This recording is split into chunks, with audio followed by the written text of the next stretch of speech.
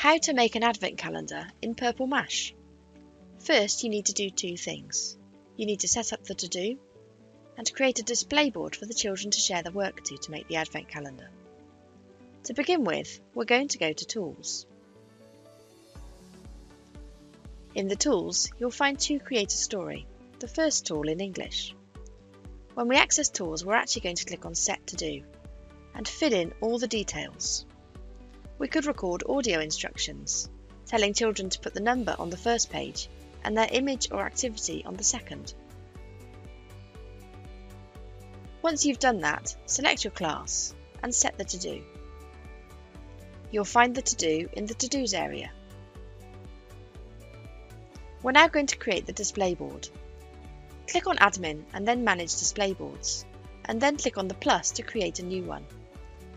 Pop the title in and the description. You can then select an icon. If you search for Christmas, you'll find Christmas clip art come up that you can use for your icon. We'll select the gingerbread man. I'm going to choose that only staff can put work on this board and set it for my class, Dolphins class. Once I've saved the board, I can preview it. To begin with, there'll be nothing on the board. We're now in Purple Mash as a child, Alfie. Alfie's in Dolphins class. Alfie's got an alert to say he's got a new to-do, and when he goes to to-dos, he'll see the to-do there.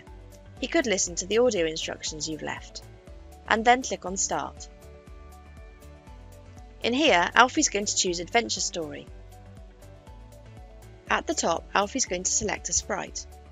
He's then going to click on the clip art button to bring in the number. He could draw the number if he wanted to. We're just going to search the clip art library for number and import number 1. Number 1 can now be animated. Once we're happy, we click on OK, and then Alfie's going to make the number a little bit bigger and pop it in the middle. Underneath, you'll see a text box. Alfie can input any text he'd like to in here. Alfie's also going to import and animate a few stars.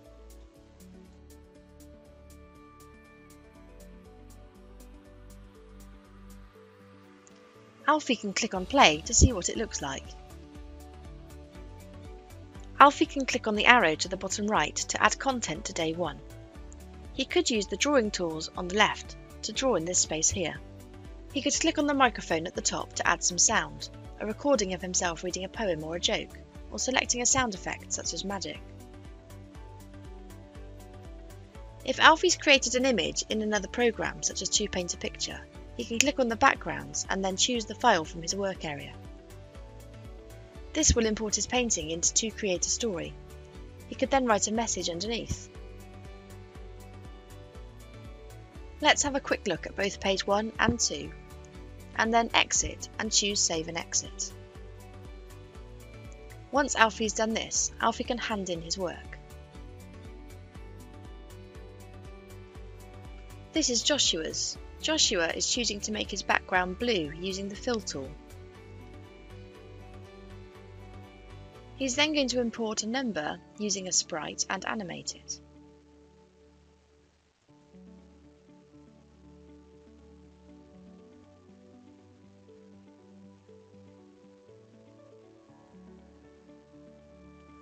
Once he has done this and resized his number, he's actually going to add a door that you can go through to access the next page.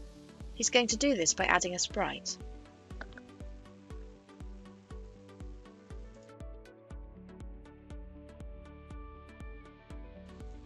Underneath Animation and Sound, you've got a Go to Page option. When Joshua clicks on this, he can select page 2 and click on OK. When we play, if we click on the door, we're taken straight to page 2. Now back in as the teacher, I'm ready to make my advent calendar. I'm going to go into the to-dos area, and in Advent Calendar, I'm going to click on View Folder. This will bring me to a folder with all the children's work in. Here I can multiple select the files, and then from the purple menu across the top, I can click and select to Display Board. In here, I can click on Advent Calendar and then push work to the board. Now I've done this, if I go to Sharing and access the Advent Calendar display board, I'll see the children's work. Each day, anybody with access to that display board can click on the day and view the surprise. You can create a link or QR code for your Advent Calendar to share it with parents. You go to Admin and Manage Display Boards. Select the Advent Calendar display board on the left and then tick Visible to Public. Scroll down and click on Save and then OK. Now you can get links and you'll see the QR code, the URL and some embed code in case you wanted to embed it into your school website. Good luck making your Advent calendars!